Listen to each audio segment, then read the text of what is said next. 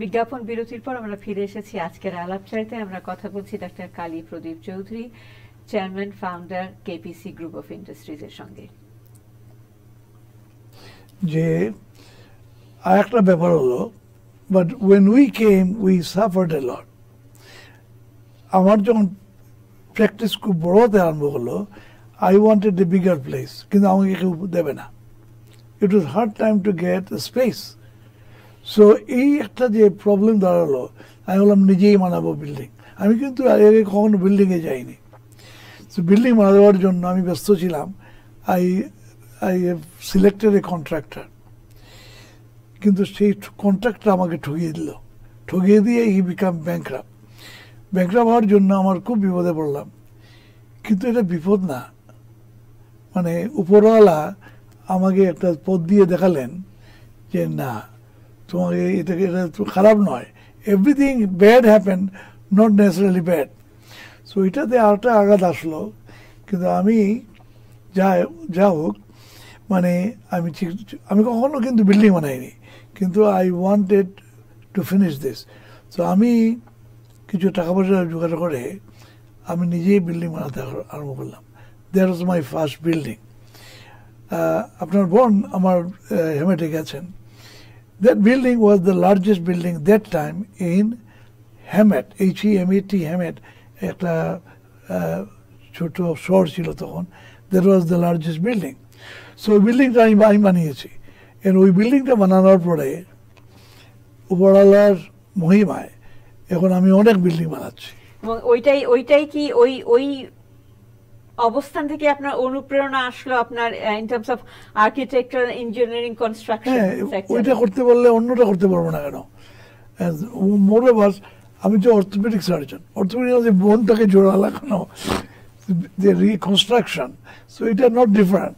So I like construction.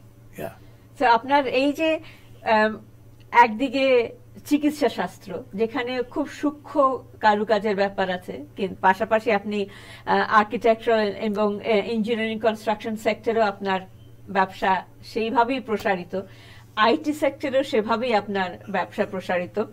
এবারে আপনার কাছে নিয়ে যায় আপনাকে যে কেপিসি গ্রুপের অধীনে 70টি হাসপাতাল রয়েছে। অনেক সময় লোকেরা বেশি বাড়িয়ে বলে। এখন সারা বিশ্ব জুড়ে আপনার কতগুলো হাসপাতাল রয়েছে? 31টা। কিন্তু সেটাও কিন্তু কম নয় দাদা, 31টি হাসপাতাল বিশ্ব জুড়ে। এবং এটার ম্যানেজমেন্ট আপনি কিভাবে পরিচালনা করছেন?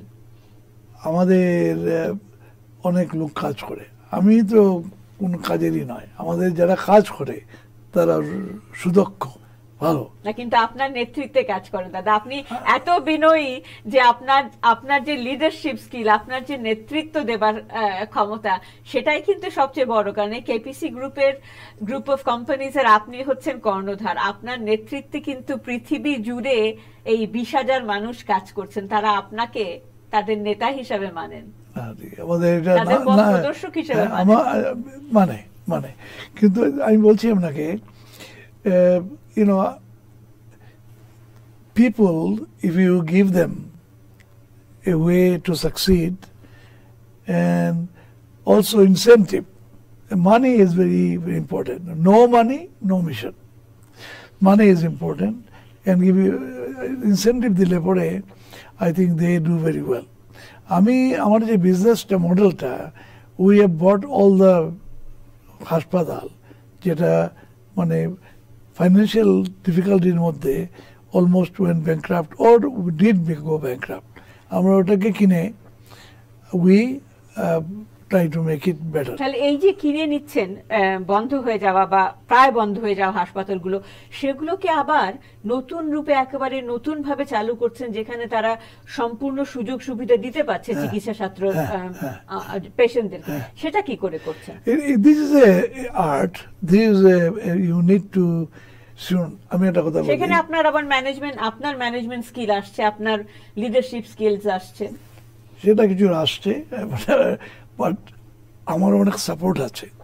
কিন্তু ভেবে দেখেন দাদা, সাপোর্ট কিন্তু সেই মানুষকেই মানুষ দেয় যেখানে সেই আস্থা, সেই বিশ্বাস আছে, সাপোর্ট আছে। তো ব্যাপারটা হচ্ছে গিয়ে যে হাসপাতালে একটা ইনকাম আছে, এই এক্স ইনকাম আছে, কিন্তু এখানে লোকেরা সেই এক্সকে এক্স প্লাস করে ফেলে। ছোটবেলায় আমার মা শিক্ষা দিয়েছিলেন যে তোমাকে আমি যে 10 টাকা দেই আর 10 টাকা দিয়ে তোমাকে কিছু কিনতে বলি, তুমি যে 11টা খরচ করো, এই 1 টাকা কোত্থেকে পাবে? Nobody is going to give you. So এই যে উই লার্ন দিস ফ্রম আমাদের শৈশব থেকে। So I think is a management is everything. So management করার জন্য I think that I was able to save this.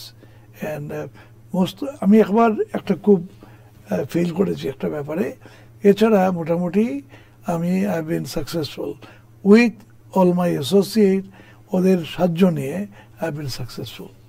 আপনার লিডারশিপ স্কিলের রহস্য কি? আপনি মানুষকে আপনাকে সাহায্য করবার জন্য কি করে অনুপ্রাণিত করেন? এতগুলো আপনি বারবার বলছেন যে আমাকে সবাই সাহায্য করে, কিন্তু সাহায্য তো করবে তাকেই যার উপরে মানুষ ভরসা রাখে। It is very simple. If you depend on them, they will depend on you. If you listen to them, they will listen to you. It is a relationship. Even 2 বছরের বাচ্চা, মানে এখন তো বাচ্চারা, they also, you need to understand what he needs. ওর সাথে এইরকম আমার 5টা নাতি নাতনি আছে, they fight with me, they do this thing, but আমি এসে গেছি, ওরা আমাকে মিস করছে, ফোন করছে। You need to deal with them in a very, আমার জানেন আমি বলছি এজ এ অর্থোপেডিক সার্জন, আমি সবাইকে বলছি I did so many surgeries, কিন্তু উপরওয়ালার রহমতে আই নেভার গট সুড। আমি যে ভুল করিনি তা নয়, ভুল করেছি, কিন্তু ভুলটা যদি ওদের কাছে স্বীকার করা হয়, বলছে এটা আমি ইচ্ছা করে ভুল করিনি, এইভাবে ভুল করেছি। You know, people are people. If you do a honest mistake, people will forgive you. So আমি এইভাবে, অর্থাৎ আপনার সততা একটা আপনার বড় আপনার শক্তি। সততা এবং স্বচ্ছতা। সততা হচ্ছে ডায়ালেকটিক্যাল টার্ম।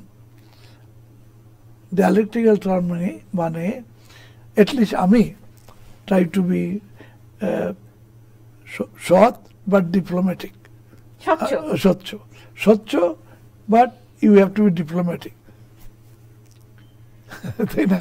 অবশ্যই। তাহলে এই যে দাদা বিশ্ব জুড়ে আপনার 31টি হাসপাতাল রয়েছে, যুক্তরাষ্ট্র থেকে এই হাসপাতালের গণ্ডি পৃথিবীময় ছড়িয়ে দেওয়ার স্বপ্ন কখন দেখতে শুরু করলেন? আমি একটা দুঃখের কথা বলি, আমি যখন 2-1টা হাসপাতাল কিনলাম, আমার একটা ইচ্ছা ছিল যে আমি বাংলাদেশে একটা হাসপাতাল করবো। 1992-তে তখন আমার বাবা মারা গেছেন, কিন্তু ওনার বন্ধু সোনাউল হক এককালে সিলেটের ডিসি ছিলেন, তারপরে উনি সেক্রেটারি হয়েছিলেন, তারপরে মোয়াজ্জেম হোসেন চৌধুরী এন্ড আমিনুর রশিদ চৌধুরীর যে পরিবারবর্গ আমাদের খুব কাছে, এরা সিলেটে। সো সোনাউল সিলেটে নয়, আমিনুর রশিদ সিলেটের। তো ওদেরকে বলে I wanted to build a hospital in Bangladesh. কিন্তু আমি গেছিলাম, আই স্পেন্ড অ্যাবাউট 2-3 মান্থস, কিন্তু তখন খুব উত্তাল ছিল এবং ওনারা বললেন তুমি এখানে থাকবে না, চলে যাও। ওখানে আমার হলো না। তো এটার পরে আমি 2003 সালে জ্যোতি বসু আমাকে একটা জায়গা দিয়েছিলেন, ওইটা দিয়ে আমি আজ এটাকে অনেক বড় হয়েছে। তারপরে যেটা হলো যে I felt that I can do it. কয়েকটা হাসপাতাল খুবই খারাপ ছিল, কিন্তু I was able to turn around. যে কোনো বিজনেসই if you very small principle, যেটা আয় তার থেকে কম ব্যয় করতে হবে, বাই হুক অর ক্রুক, তাহলেই তো প্রফিট হবে। সো এই প্রিন্সিপাল দিয়ে চললে I think we can be successful. আমি এখানে অনেক বাঙালিকে চিনি যারা কিছু মানে ভেরি স্মল ইয়ে দিয়ে আরম্ভ করেছে, দে আর ডুইং ভেরি ওয়েল। একটা গল্প বলবো? নিশ্চয়ই। গল্পটা হচ্ছে, আমার একটা ওয়াইনারি আছে ইটালিতে, মধ্যে মধ্যে যাই। তো একবার আমি নেমেছি প্লেন থেকে, তখন তো শাড়ি ধরে ট্যাক্সি আসে। তো একটা ট্যাক্সি যেটা আমি পেয়েছি ওটায় উঠলাম। তো আমার যে চালক, ও দেখলাম লম্বা চওড়া ফর্সা। আমার মনে হলো ই could be panjabi or somebody or can be Greek, এরকম। তো আমি কিছু বলিনি। তো উঠেই কল মাই ওয়াইফ। তো আমার ওয়াইফের সাথে আমি সিলেটের কথা বলি। তো আমি ফোন করে সিলেট বলছি, আমি কথা শেষ করতে পারিনি, ওই বুদ্ধলোক মুখ তাড়িয়ে বললো, আপনি সিলেটি নেই। মানে আমাদের ভাষায়, শুদ্ধ ভাষায় না।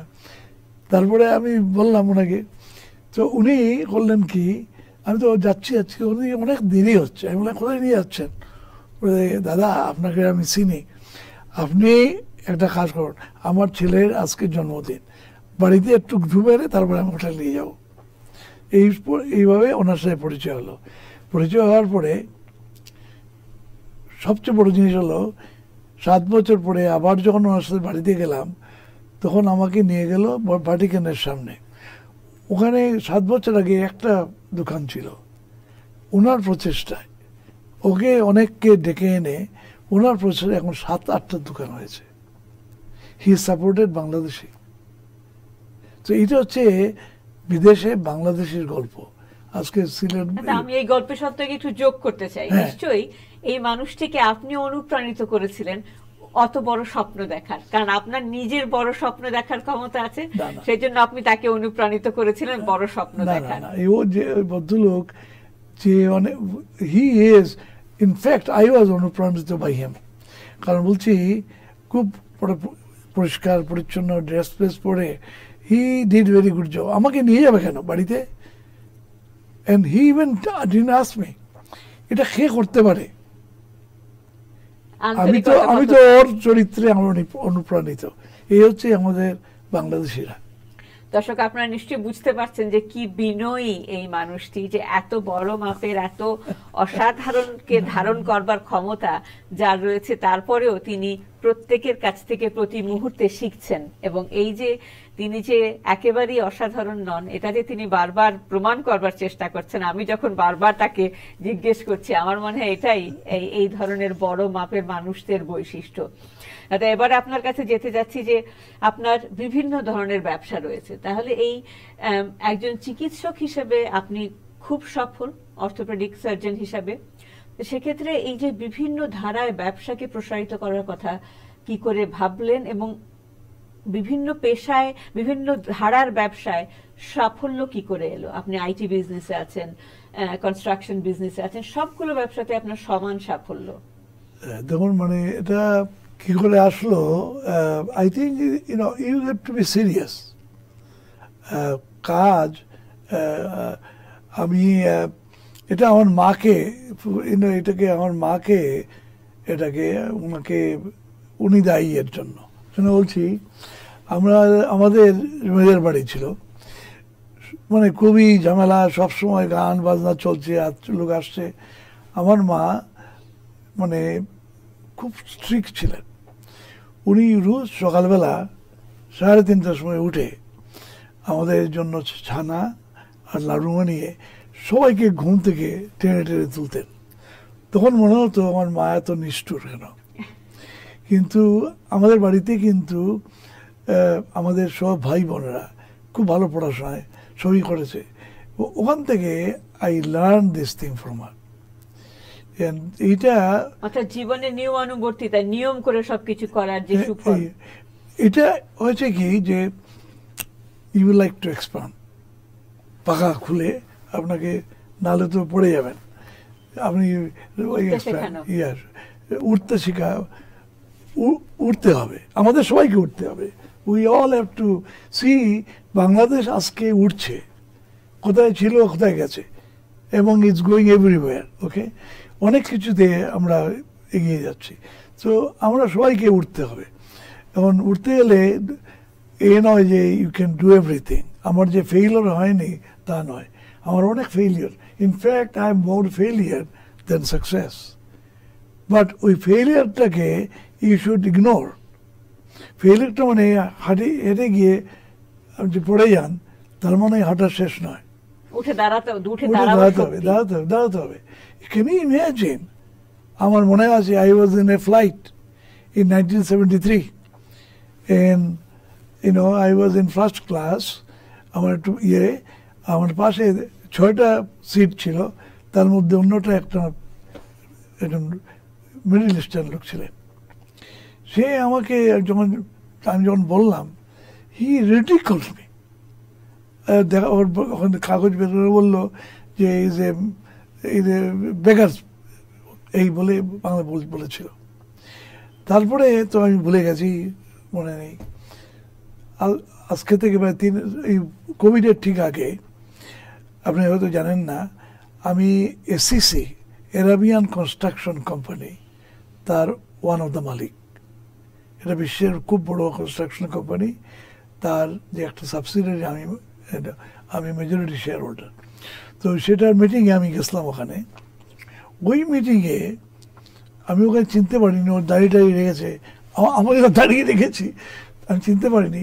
When I gave the speech and everything, he came, that gentleman came and apologized to me and said, you are right, I was wrong. Bangladesh is going up. অবশ্যই। এবং আপনার যেটা আরো একটি বড় বৈশিষ্ট্য, যে আপনি যে দেশ থেকে উঠে এসছেন, যে মাতৃভূমি আপনার, তার কাছে আপনার অনেক দায়বদ্ধতা, এবং বাংলাদেশকে নিয়ে আপনার স্বপ্ন দেখারও কোনো শেষ নেই। এবং এই যে বিলেতে আজকের এই সফর, এই সফরের পেছনেও বাংলাদেশে কিছু করবার যে একটা অনুভূতি বা যে ইচ্ছে, সেটা নিয়ে আপনি কাজ করছেন। তো সেই ইচ্ছেটা কি?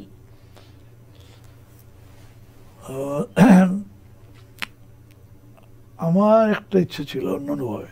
আমার একটা ইচ্ছে ছিল যে এখনো কিন্তু লোকেরা, মানে যারা আমেরিকান প্রেসিডেন্ট বা এরা, এই যে কংগ্রেসম্যান, আমার সাথে আলাপ সালাপ হয়, দে স্টিল ডোন্ট অ্যাকসেপ্ট বাংলাদেশ। এবং যখন আমাদের দেশে যায় খুব বড় লেকচার দেয়, but they have doubts. So অনেকদিন আগে I use to work in Malaysia. মালয়েশিয়াতে আমি যখন ছিলাম, তখন হঠাৎ করে সিঙ্গাপুর মালয়েশিয়ার থেকে বেরিয়ে গেল। এতে মালয়েশিয়ার খুব খারাপ অবস্থা হয়েছিল। এবং সেই খারাপ অবস্থার সময় তুঙ্কু আব্দুর রহমান একটা লেকচার দিয়েছিলেন মাদ্রাকা স্টেডিয়ামে। মাদ্রাকা হচ্ছে স্বাধীনতা stadium, Virat stadium. I was one of the person attending that lecture. উনি বললেন, we cannot stop anybody doing anything to us, but nobody can stop doing us for us. So we can do and we need to do. উনি তখন ঘোষণা করলেন যে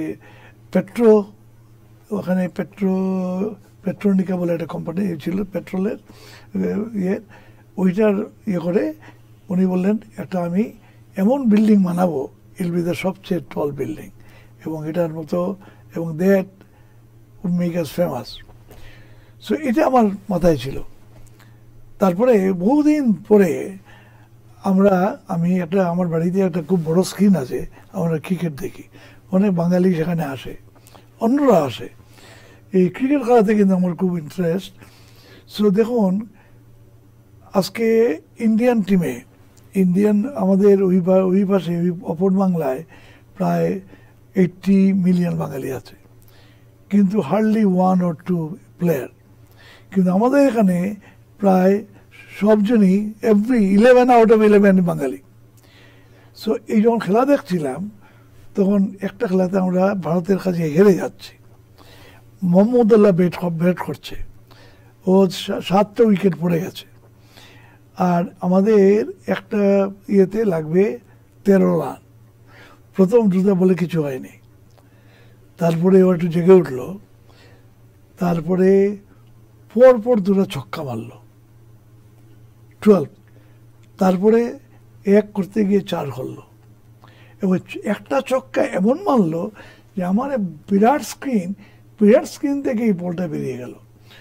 তখন আমি 2টাকে যোগ করলাম, একটা হচ্ছে এই মাদ্রাকাস দিয়েছিল, আর আমি দেখলাম আমাদের দেশ এত করছে, I wanted to make the tallest building in whole উপমহাদেশ। এটা নিয়ে আমি খুব চেষ্টা করেছি, কিন্তু করতে পারিনি। এটা আমার দোষ, আমি কাউকে দোষ দেব না। দাদা, আমি ফিরে আসবো আমরা আলোচনায় একটা ছোট্ট বিজ্ঞাপন বিরতির পর। দর্শক, আমরা গল্প শুনছি স্বপ্নবাজ মানুষটির কাছ থেকে, এবং যত শুনছি তত মনে হচ্ছে মোহময় হয়ে যাচ্ছি। ফিরে আসছি ছোট্ট বিজ্ঞাপন বিরতির পর, আমাদের সঙ্গেই থাকুন।